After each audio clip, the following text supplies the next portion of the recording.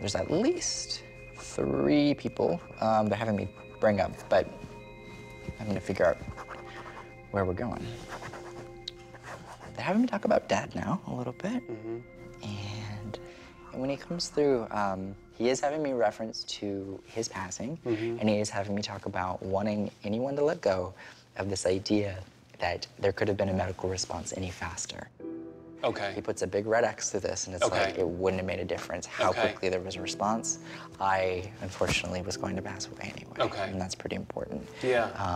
I feel like there wasn't a very, in fact, I'm sure there wasn't, because like it was a, sort of a backwoodsy-ish type area of Texas, and so somebody came upon him. And so it's just been, it was a solo crash too. He was alone, he was the only car. But no, there was no other party. Yeah, so it's just his way of acknowledging that it wouldn't have mattered. Yeah, Got nothing could have been done. Thank you. I'm sure all of us have wondered how it happened, but the important thing is to know it was quick and that there was nothing that getting there for anybody could have done.